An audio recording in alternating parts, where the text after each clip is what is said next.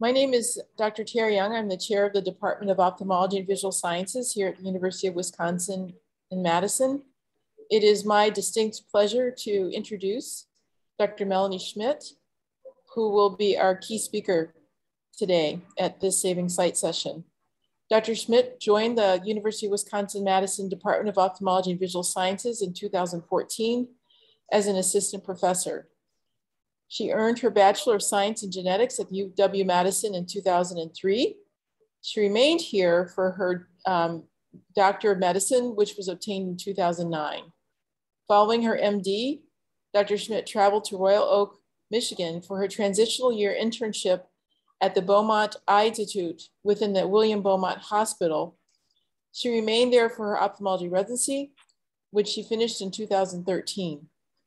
In 2014, Dr. Schmitt completed her fellowship in pediatric ophthalmology and strabismus at the Cole Eye Institute, Cleveland Eye Clinic in Cleveland, Ohio.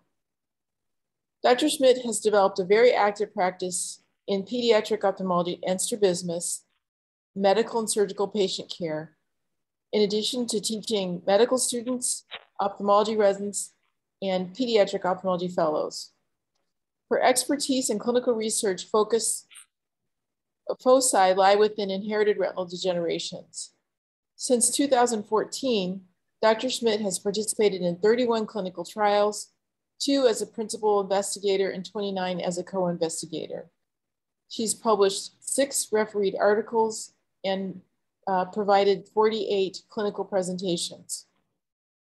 Dr. Schmitt currently serves as co-director of ophthalmic genetics in the Department of Ophthalmology and Visual Sciences, director of the UW Health Pediatric Inherited Retinal Disease Clinic at University Station, and the director of retinopathy prematurity services.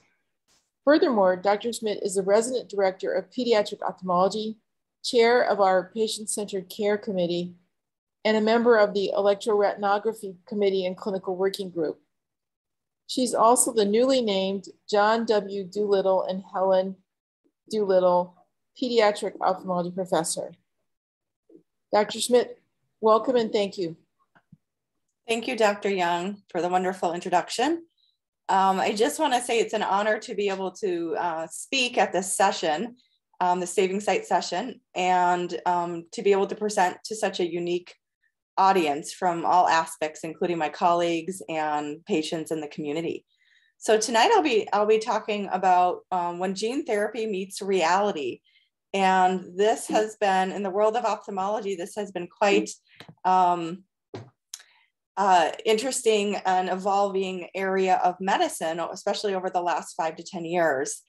So I wanted to start by just giving a little bit of background about what the retina means and what vision in the eye means, and proceed to talk about and focus on some what we call retinal degenerations, and I'll go on to define that.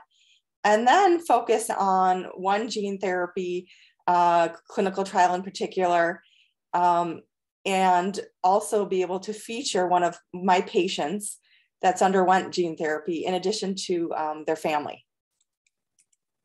So when we look at vision and we talk about vision, there's many important components. And so this slide that I have here, it looks very basic, but it's very complex. And I wanted just to give a little bit of background to the audience, because I know we all come from varying levels of knowledge. But when I talk about the retina, what I'm talking about is the tissue in what we call the back of the eye, or the posterior part of the eye, that processes images. And from the retina, that tissue, which I'll talk a little bit more about later, the images are sent to the optic nerve, which goes to the brain. And in the brain, it's processed by various pathways and centers, and ultimately ends in what we call the visual cortex at the back of the brain. Now, focusing on the retina, we as ophthalmologists, when we come into a room with our gadgets and our lights, I'm sure a lot of you have been wondering what exactly we're looking at when we're shining that bright light at your eye. But that is the retina a lot of times. And this is sometimes what the view looks like when we're looking in at the retina. And the retina is a very light sensitive tissue. It's very rich in blood supply, and it requires a lot of oxygen, which is often why it's effective in many diseases of the body that don't just affect the retina, but other areas of the body. And like I said, it's really important in vision. So this orangish, reddish tissue is a partial view of the retina when we're looking in through the pupil. And this is what we call the circular object right there. There's the optic nerve. And then these are blood vessels that go in and out of the optic nerve. So again, taking a little bit more focused look at the retina, when we're talking about the retina, like I said, it's quite complex and it's made up of various layers. And the layer that I want to focus a little bit more on this slide is the layer that we call the photoreceptors. This is a layer that's in what we call the more the outer retina. And as you can see, these are different layers of the inner retina. And there are two populations of photoreceptors that are important to know about. They include what we call the rod cells and the cone cells. And when we're talking about the rod cells, we're talking about those cells, those photoreceptors that are extremely sensitive to light. And they're important in more dim light settings, so such as night vision. In addition, they play a higher or more important role in your peripheral vision. When we mention cones, what we are often referring to are those cells that are play more of a role in what we call our color vision or color sensitivity and brighter light images. Those cones tend to be more densely populated in what we refer to as the center of the retina or the macula. I wanted to step back and focus on the term or terminology that I'll be throwing around throughout this talk or this session. And this term is called inherited retinal degeneration. And sometimes it goes by various other names, such as inherited retinal diseases. But the definition of an inherited retinal degeneration, which you see on the slide below, is that type of disease that has that type of retinal disease that tends to be degenerative or tends to in general be progressive, though not always, that has genetic factors that play a significant role. And as I'll talk about in some other slides, there are multiple retinal degenerations. Sometimes we refer to this term, in addition to inherited retinal degenerations, we abbreviate by IRD or retinal dystrophy. This is a great slide. I always like to look at this because I think it's a great visualization of how far we've come in the field of inherited retinal degenerations. When you look back to the early 90s, for example, there were very few genes that were mapped or identified, only a few dozen. And as you can see, over the course of several decades, and flash forward to 2019, there are over 300 genes that cause inherited retinal degenerations that have been mapped. And so there's been a huge explosion in the world of genetics, particularly in the world that applies to the retina.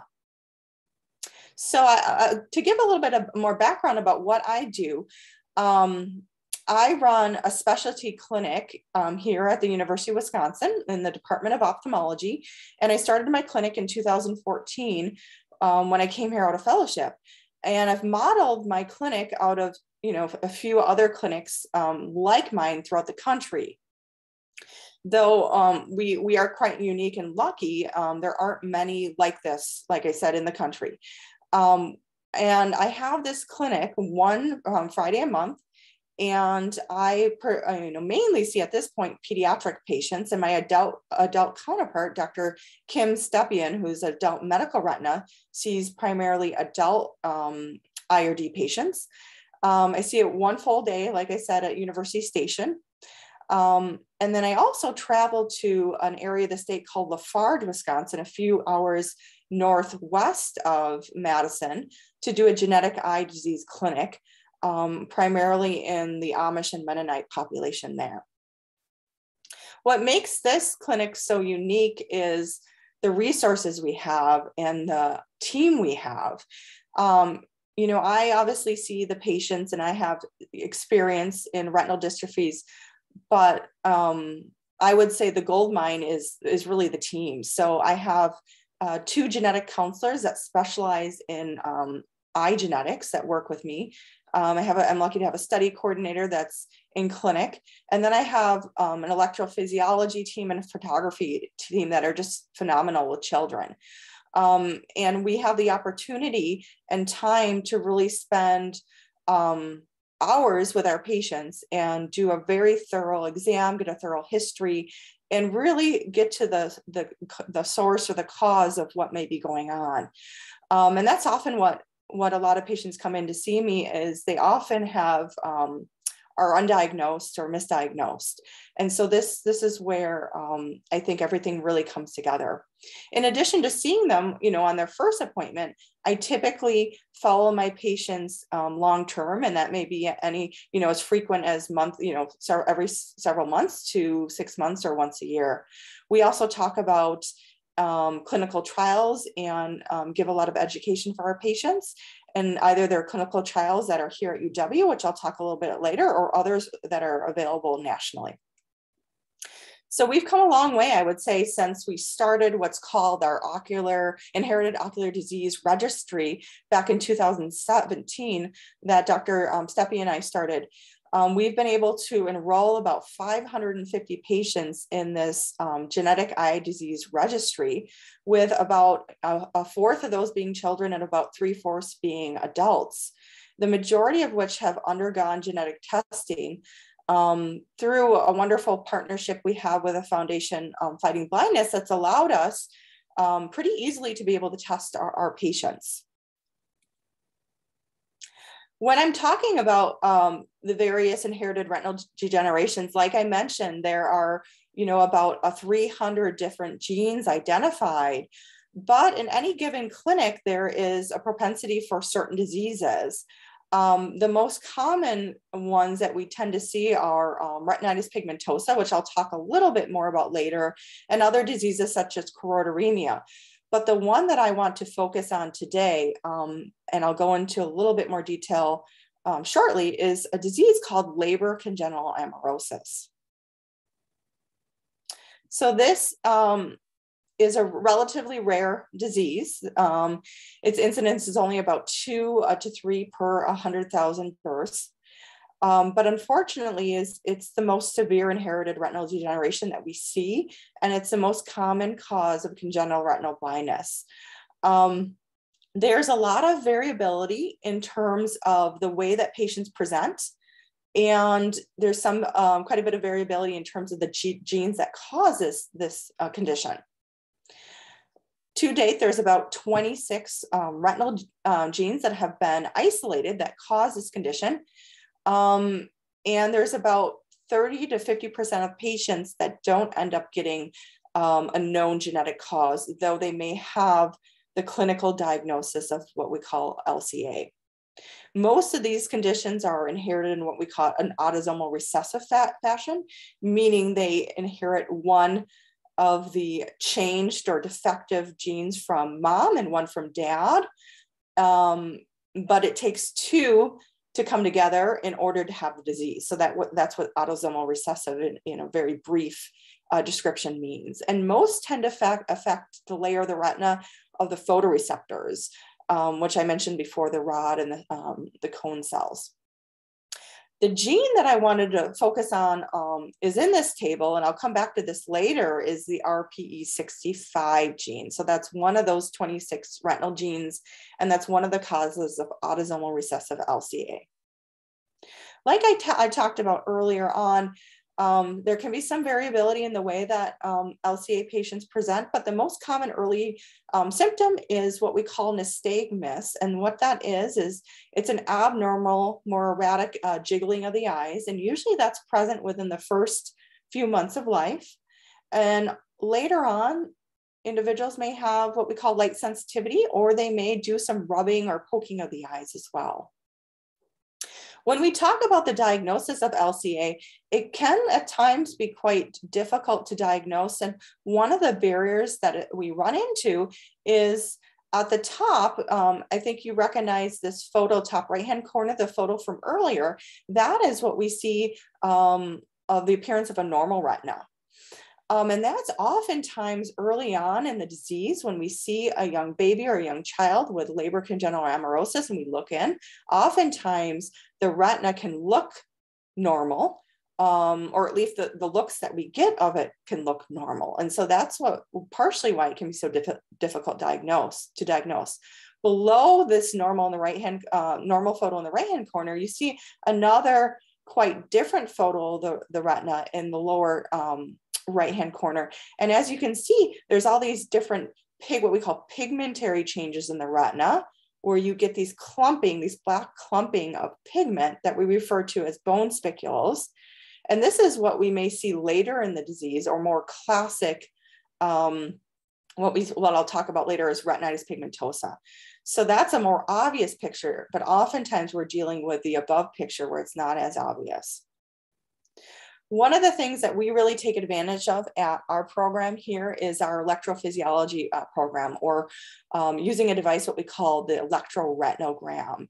And I always equate this to when patients have, for example, an echocardiogram and they're looking at the electrical current through the heart, or an EEG and they're looking at electrical current through the brain. This is very similar to that, but it's looking at the electrical current through the retina.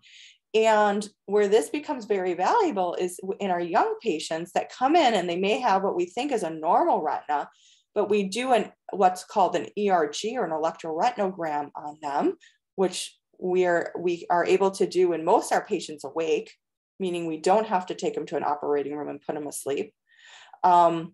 We see pretty severe abnormalities or changes on that ERG, where the ERG normally has waveforms, like you'll see in this next picture, but those waveforms are instead flattened and a straight line. So this leads me into talking a little bit about a patient whose family I have here tonight, and they'll be speaking a little bit later. But I was able to meet this wonderful little girl at the age of 1 year old, and she came to me and she had a history of nystagmus, or jiggling eyes, that started at about 2 weeks of life.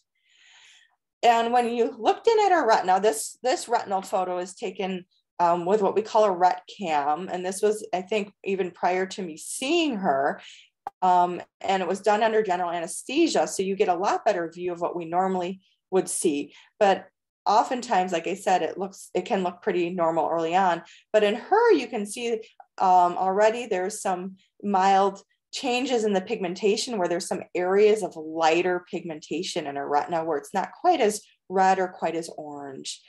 And she was also found to have what we call high myopia, or high nearsightedness. So high nearsightedness also can be a red flag sometimes when there's an early onset in early childhood or infancy of an underlying retinal condition. So that was another red flag. And then we did what's called, like I said, the ERG on her. And instead of having a nice several waveforms, like you can see in this relatively normal looking ERG with what we call a downward reflection of the A wave and an upward reflection of a B wave, her ERG was relatively flat. There might have been a very small B wave, but overall very, very flat, which is more typical of an LCA-like picture. So I'm going to skip over, a lot of details, but what we ended up doing based on the clinical findings was genetic testing.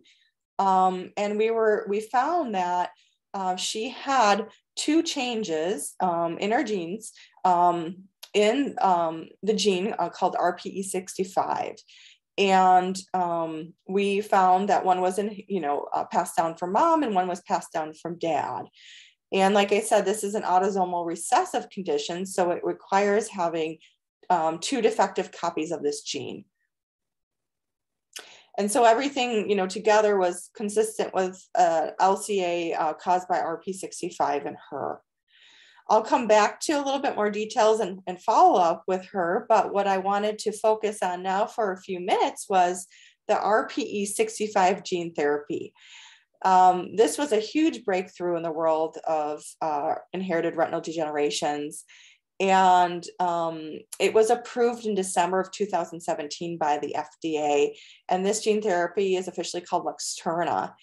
And it was approved for patients that have 2 defective copies of RP65 that cause LCA, and approved for children that are over the age of 1 or equal to the age of 1. And I wanted to go into a little bit of details about the paper and the clinical trial, the phase 3 clinical trial that occurred, and why they decided, or why the FDA decided to approve this therapy. The phase 3 clinical trial looked at how effective and how safe gene replacement was for this condition. And it took place at 2 sites, one nearby in Iowa and one at the Children's Hospital of Philadelphia. And it was randomized, meaning there was a control group that didn't receive the gene therapy, and they didn't know whether they received it or not, and another group that received the gene therapy, and again, they didn't know if they actually received the therapy or not. And they included patients as young as 3, and they had to have other certain criteria that had to be met, including vision and in terms of how much sufficient viable retinal cells were there. But one important thing that I wanted to talk about, because this was relatively a novel test, was this multi-luminous mobility test.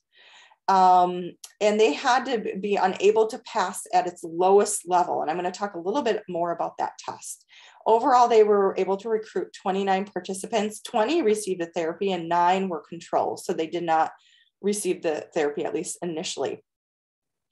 This mobility course was a navigational course that had borders, and it had a path, and it was a marked path with obstacles.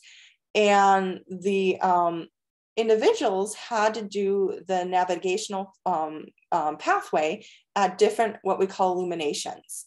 So they did it at low levels, and then they did it at higher levels. And it varied from what they called the Lux score of 0 to 6. And it was a great way to test because it allowed them to incorporate not just your central visual acuity, but also your visual field or your peripheral vision, and then how patients or people would do in different levels of light, and whether or not light sensitivity would affect their ability to navigate. Another great part of this study was they looked at what was called full field light sensitivity threshold.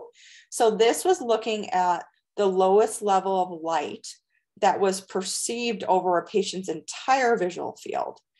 And why this was important was because a lot of times patients that have nystagmus, when we tried to test their vision by conventional measures, their vision often measures lower than it is in the real world because of the way in which we test their vision. So this helped to get a useful range over a wide, or useful data over a wide range of visual impairment. Just some basic information about how the study was done. What they did is they took a viral vector that contained a normal copy of the gene, or normal copy of the RPE65, and then it was injected in a surgery in an operating room subretinally. And it was done in one eye, and then a period of about a week to 3 weeks later, it was done in a second eye. And then the control group was eligible to receive the therapy at 1 year. So when they looked at the results, what they found is when you're looking at the top chart and the bottom chart, the top chart looks at how patients did with that mobility test. And the bottom chart is how patients did with the full field sensitivity test. And when you're looking at the top chart, you have the patients that received the therapy, and then you have the control below it. And what they were able to show was that at day 30, there was improvement in that mobility test in the intervention group. compared to the control group, and that remains so at 1 year after receiving the therapy.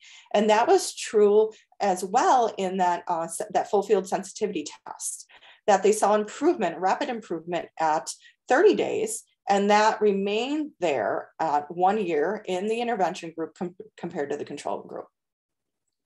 One of the things that they weren't necessarily expecting with this study wasn't a primary outcome, but they looked at it as well, was the best corrected central visual acuity. And what they found was that there was improvement of about 8 letters in the intervention group versus the control group. And as that was, there was some maintaining of that at 1 year as well. So the take-home message from this study was that there was improvement in navigational ability, light sensitivity, and visual fields. In addition, it was evident within the first 30 days, and it remains so at 1 year. And they also saw some improvement in actual visual acuity as well. So after just giving you some background information about the gene therapy, the patient that we have here tonight went on to undergo gene therapy, about 11 months after it was approved in November of 2018 in both eyes, and did show some improvement. And I'm going to have them share their experience in a little bit. But before I do that, I just wanted to wrap up my part of the session with talking about some of the clinical trials we have here at UW-Madison that apply to the retina and inherited retinal degenerations. So the first disease I wanted to talk about briefly was X-linked retinitis pigmentosa. And like I said, in our clinic, retinitis pigmentosa is the most common disease we see overall. And it affects what we call the rod photoreceptors, which are the photoreceptors that really are important for nighttime vision, or what we call when someone has reduction of nighttime vision, nyctalopia, and also important for peripheral vision. One of the genes I'd like to talk about that accounts for about 70% of X-linked RP is the RPGR gene. This gene, in addition to causing symptoms in males, even though it's what we call X-linked, and we traditionally think of X-linked as being a disease that primarily affects males, because males have 1 X chromosome versus females have 2 X chromosomes, we find in our female carriers, they actually can have symptoms, and it can be anywhere from mild symptoms to full-blown severe retinitis pigmentosa, versus males tend to be overall severely affected. So I just wanted to have you take a look at one of our patients with RP60 or with our RP or RPGR here. And you can see some of those changes that I mentioned earlier, those bone spicules that you see in classic retinitis pigmentosa in this larger photo versus this smaller photo right here is of a relatively normal retina. You can also see there are some mild pigmentary changes where there's more visibility of what we call the layer below the retina, we call the choroid. So you can see those choroidal vessels. So you see some loss of pigmentation or atrophy there. And then again, here is a photo, a wide field photo of what we call fundus autofluorescence. And this is a form of technology that highlights a substance that we call lipofusion. That is a byproduct of cell death or cell turnover. And what it does is it can highlight areas of increased disease activity. So down here in the right-hand corner, you see a more normal autofluorescence. And here in our patient, you can see this ring of increased autofluorescence or increased color. And that represents increased disease or increased cell turnover. So the study that we have here at UW is Zolaris, and it's sponsored by Nightstar, and it's an observational study of X-linked retinitis pigmentosa in patients that have a defect in the RPGR gene. And we're one of the 20 to 25 centers globally, and it's a 2-year study period, And what it is just looking at the natural history of the disease. There's not any intervention with gene therapy or treatment, but understanding more about how the disease changes and evolves, particularly looking at visual acuity.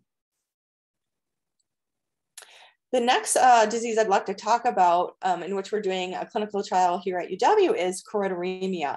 And this is another X-linked condition that causes disease not just of the retina, but of the layer that I mentioned below the retina, which is called the choroid. And this is a mutation in what we call the CHM gene.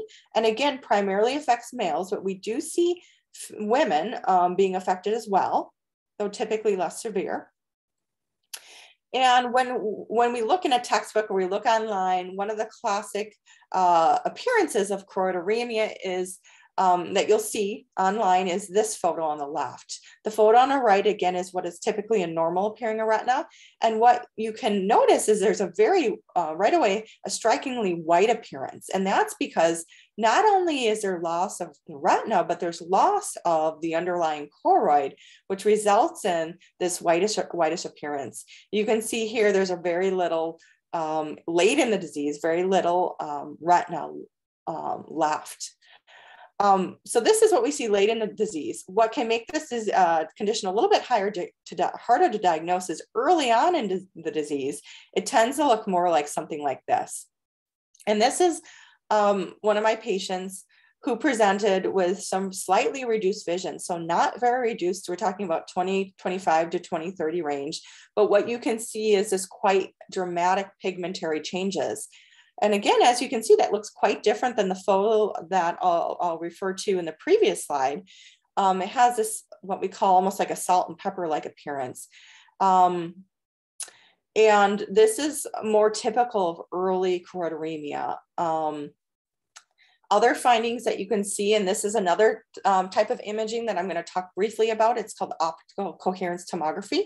And it's like taking an ultrasound cross-section through the retina and looking at the different layers. So I like to always equate it to when you look at a slice of cake or pie, you take a cut through it and you're looking at the different layers. So these are the layers of the retina. And so what you see with, for example, choroideremia, you see that there's relatively normal retina in what we call the fovea or the macula, which is really important for central vision, which is why our patient has such good central vision. But you start to see some disruption of this, what's called the photoreceptor layer. So those rods and those cones near the central vision. So you lose, in these patients, more peripheral vision first before you see loss of central vision. So in this Solstice clinical trial, which is the choroideremia clinical trial sponsored by Nightstar, it's again another gene therapy clinical trial, or it's a long-term follow-up, 5-year follow-up of those that were previously enrolled in what's called the STAR study that's ended, which was a phase 3 gene therapy clinical trial for choroideremia. Again, they used a viral vector in that study. One of the last diseases I want to talk about before I wrap up is achromatopsia. And this is a disease that tends to affect primarily the cones in the eye and results in color vision issues, nystagmus, and decreased vision. Two of the genes I want to focus on today are the CNGB3 and A3 genes that cause most of achromatopsia. This is a patient that has B3, and a lot of times the changes are very subtle.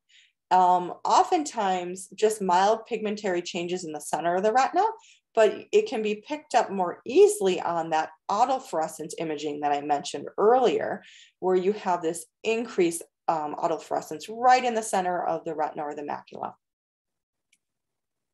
Again, there can be very subtle changes on that OCT. Down here is a normal looking OCT. And in achromatopsia, you tend to have involvement right in the fovea, under the fovea, what we call subfoveally, in the layers of the retina that include those photoreceptors. You start to see some smudging or blurring of that.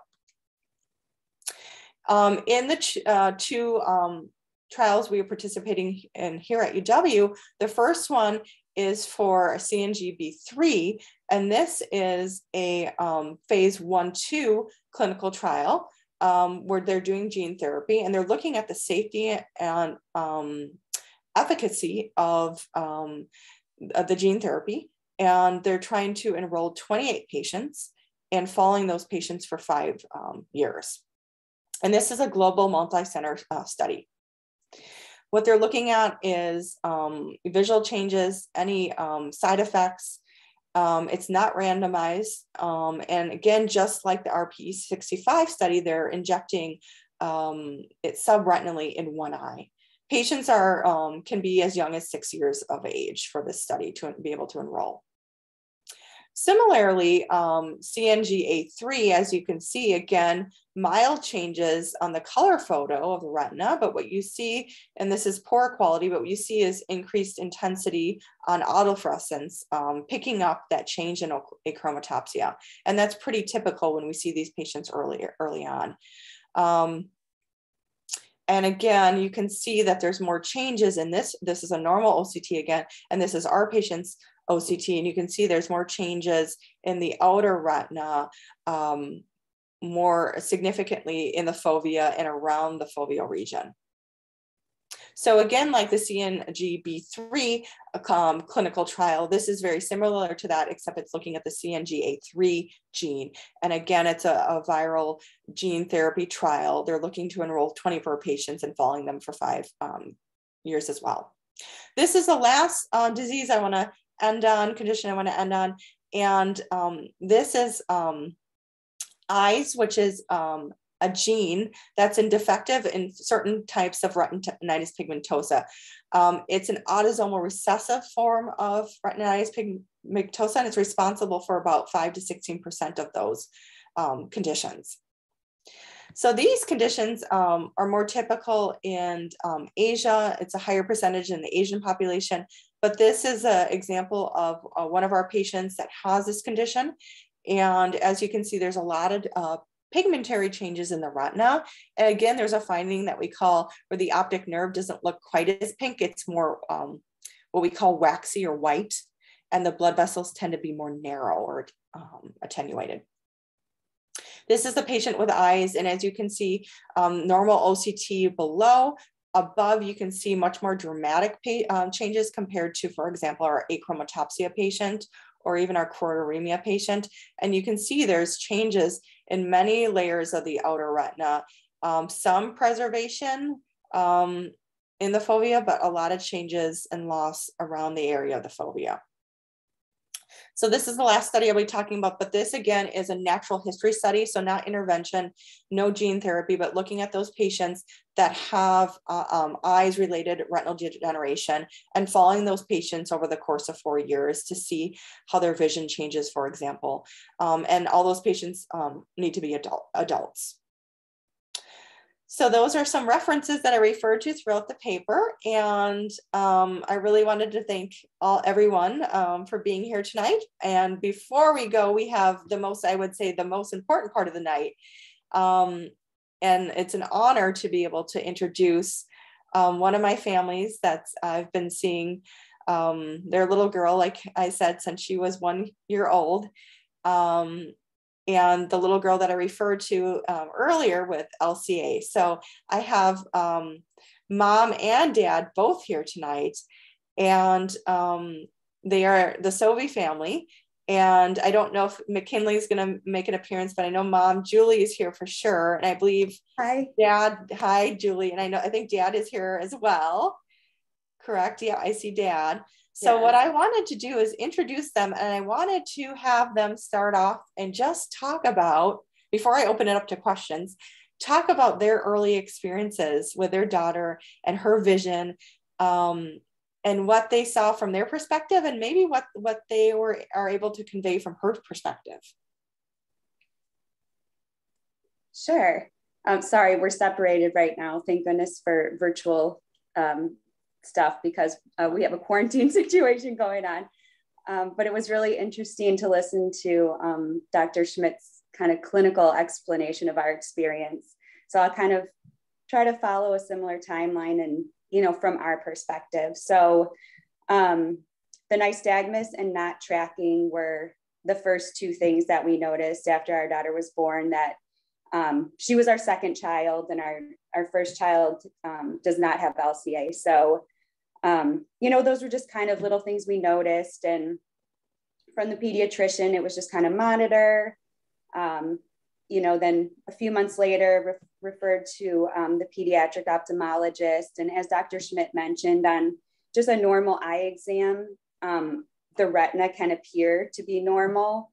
So after that is when we are in the Milwaukee area, but we were sent to Dr. Schmitt's clinic in Madison to get the ERG because locally that was not available for us.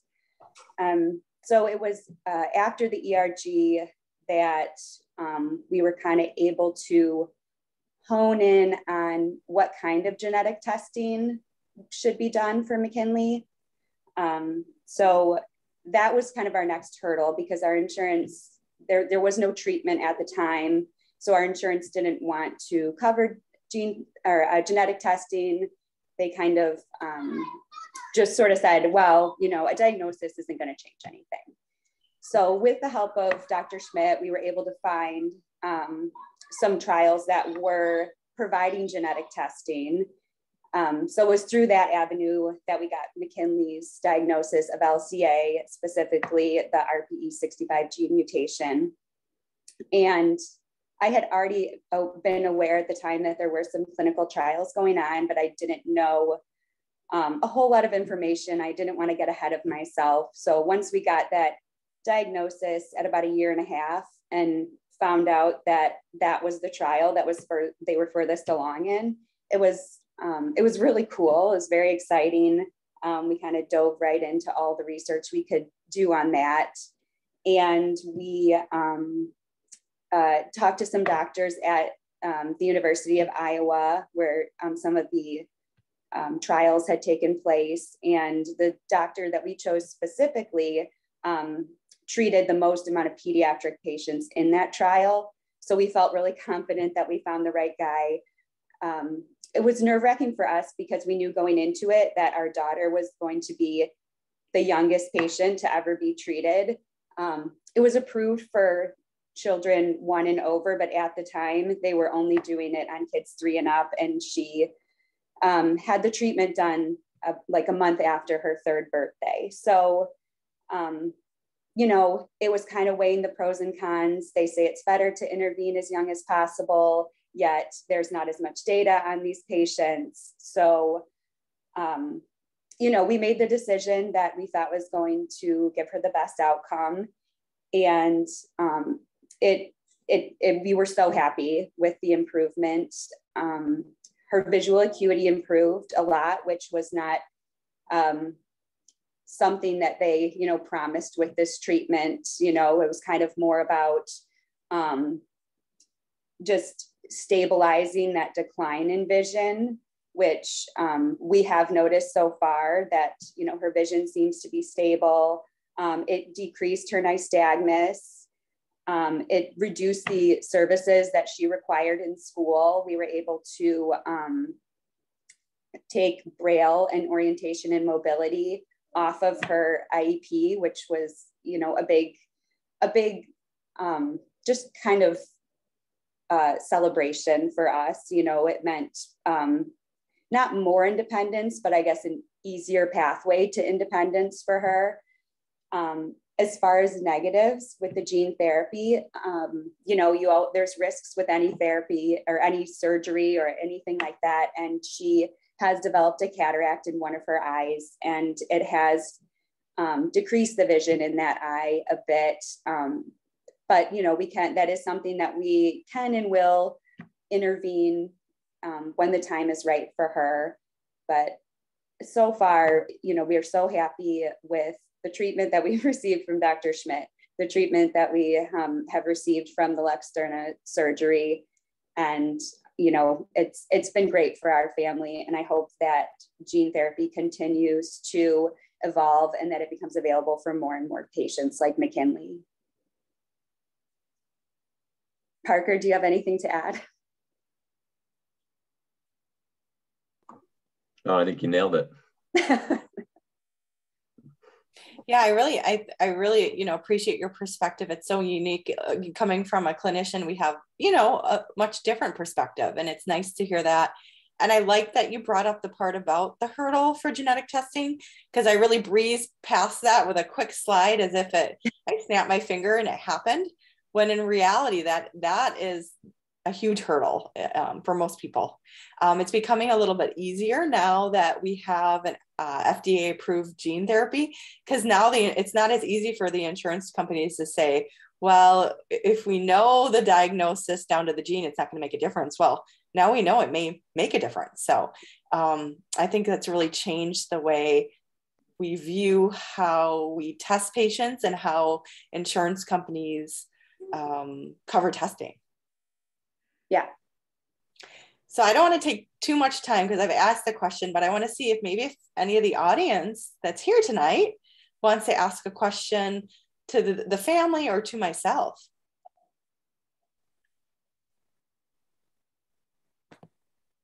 Yeah. It looks I like have a question. Katie has a question. Yeah. Hi. Katie's iPad has a question. Hi, Katie. Hi. Hi. I am asking, my question is focused on, you said you had adults in your practice or your studies, or I have a daughter who's in her mid-30s who has LCA. Mm-hmm. So she was born in 1985, and she's never had genetic testing. It really wasn't, in that time frame, there wasn't anything available. She is nearly totally blind. She has light, perception. She uses a cane and she uses Braille and a guide dog.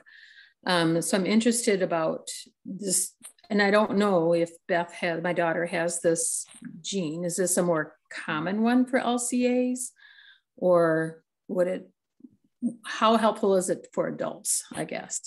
Oh, you're talking about to find out what specific. Right. Yeah. Right. Great question. We see a lot of, meaning myself and Dr. Stepien, who, like I said, I probably see at this point in terms of my retinal dystrophy clinic, I probably see about, 80 to 90% children, and then the remainder are adults. And then Dr. Stepien sees probably about 10% children and 90% adults. So we see this quite a bit because, like you mentioned, genetic testing is a relatively new phenomenon, and even access to it is relatively new. I think I haven't been here that long, but the 7 years I've been here, I've seen it change from being a huge barrier to being relatively easy now, even compared to when we tested, McKinley. But it's very important for a couple reasons. I think one is because it helps confirm that the diagnosis is indeed Leber congenital amaurosis, because there's some scenarios where we think someone is something based on a clinical diagnosis, and then it turns out they're actually something else, a different retinal condition. Sometimes there can be a lot of overlap and misdiagnosis. And I think that can help for a couple of reasons. It can help for prognosis is one, and understanding the disease and how it changes. Maybe understanding, the genetics of it and how you may pass it on to your children, or, those type of things. But also because there's not only, now there's an FDA approved gene therapy for one type of LCA, but there's a lot of other diseases of the retina which have current clinical trials, and knowing if you potentially could participate in those clinical trials, or if there may be treatment for your condition soon. So I think it's very important. Like I said, Dr. Stepien and myself see patients all the time, even, older than your daughter, that get a diagnosis for the first time. Okay. And I guess the last thing that I forgot to mention is, maybe one of the most important things is these diseases may not just affect the eye, they can affect the entire body. So sometimes we're reducing the risk of, something else happening in the body, and I hate to say it, but we have seen patients that have more severe disease that if it hasn't been caught, they may end up dying from their disease because of the other way it affects their body. So that's another really important reason, I think, to get tested. So you would advise for her to be tested? Yes. If she's not interested in gene therapy, because she's, she doesn't know, if she would want to. We've chatted about this from time to time. She was a patient at the UW-Madison ophthalmology department years ago, of course. But so her records, are there, but she has, I think we started the process for some genetic testing at some point, but I think it was cost prohibitive at that time. And we just didn't pursue it.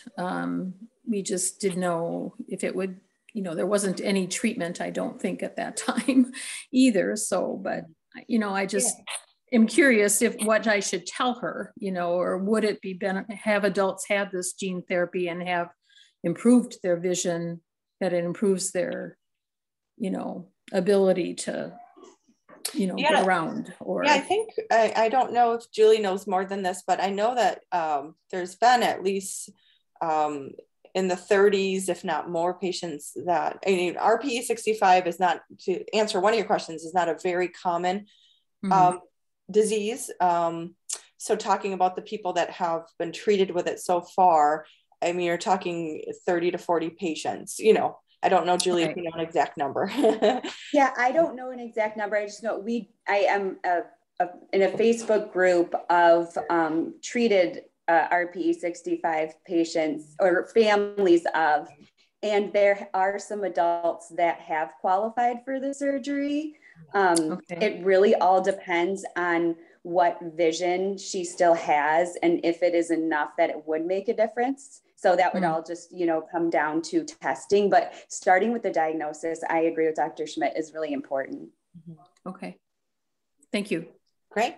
Thank you for the question. Yeah. There's another question here. Many of the conditions you mentioned were X-linked.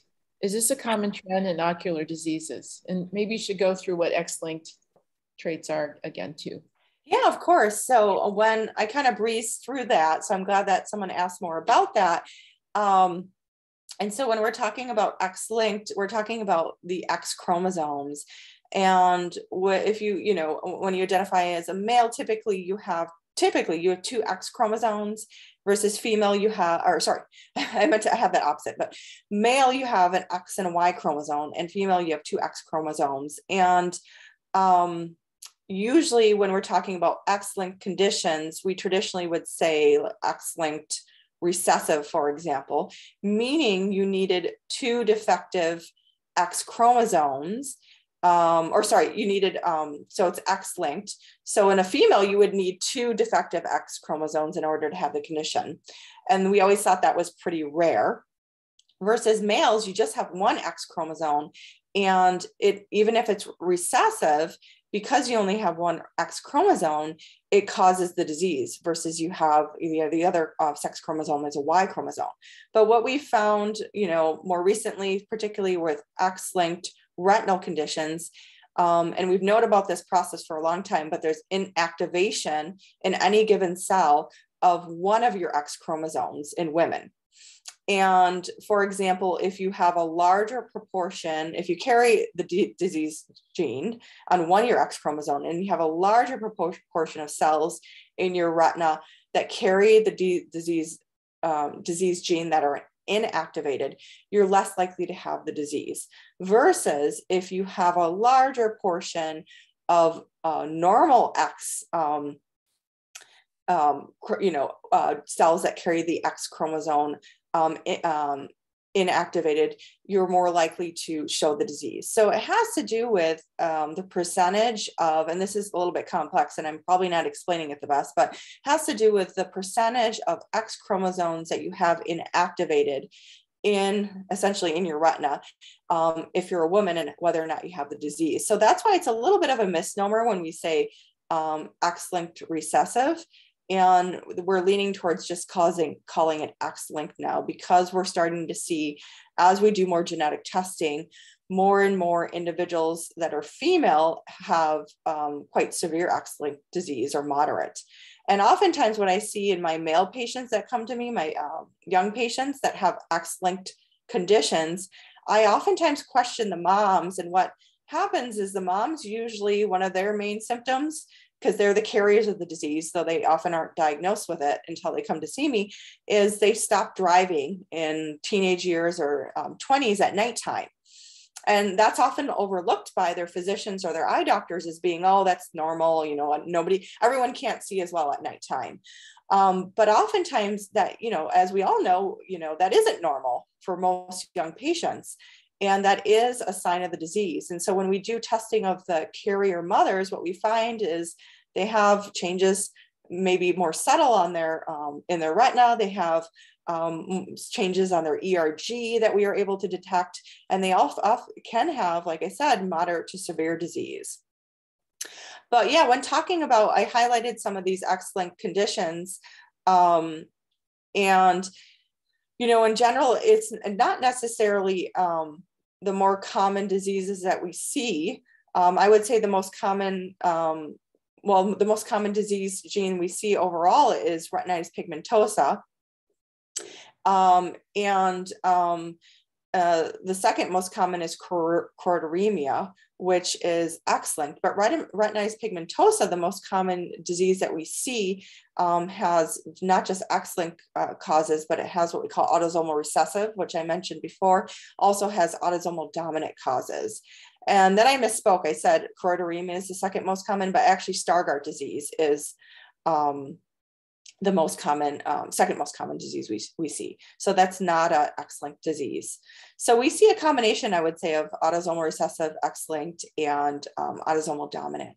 We just happen to have, I think, here at UW-Madison, more involvement in some of these X-linked clinical trials.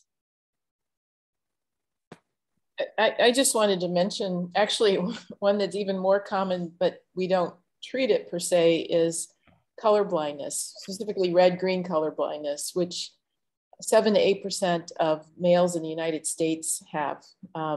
That's why some guys just can't put it together in terms of their outfits, if you will.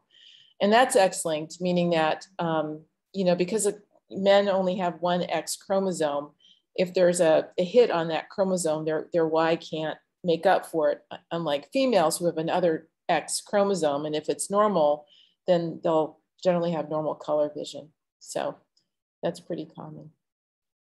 Can you say something about testing siblings, for instance, in a family who may or may not be symptomatic or might be too young to know if they've got an older sibling with a disorder? Oh, sorry, I had to unmute myself. Great question. That's one of the areas that's a little bit more controversial, and it goes into, I think, the ethics of genetic testing and genetic counseling. And our genetic counselors that I work with are really great in explaining this, but I'll try to do my best.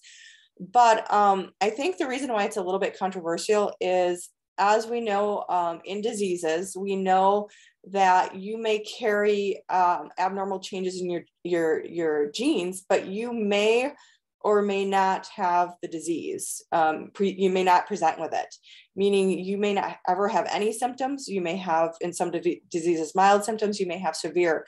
So there's a little bit of an ethical debate on whether or not you should test someone before they're, for example, symptomatic. And there's various reasons that can be an ethical debate. Because I guess there's the not knowing. If you test someone and you find out that they have these disease genes, you may not ever know that they're going to go on and have the disease. That's one part of it. So you're setting this person up and you're giving them maybe a diagnosis, a genetic diagnosis, when they may not actually go on to ever have a clinical diagnosis.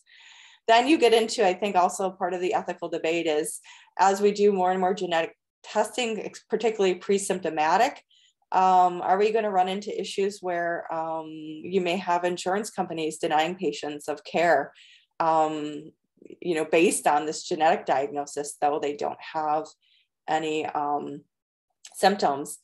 And then oftentimes when we're looking at siblings, we're looking at children. So there's another part of the ethical debate, which is, are you able to get proper consent from that patient? And so obviously that's a whole nother side of the coin. There are certain situations where I find, you know, it's obviously important, but I think a lot of care and a lot of sensitivity needs to be taken when you approach, you know, testing and looking at siblings that may not have symptoms. And so it's I think it's a really personal decision between you and the family, and also having the genetic counselor involved to explain from their perspective as well.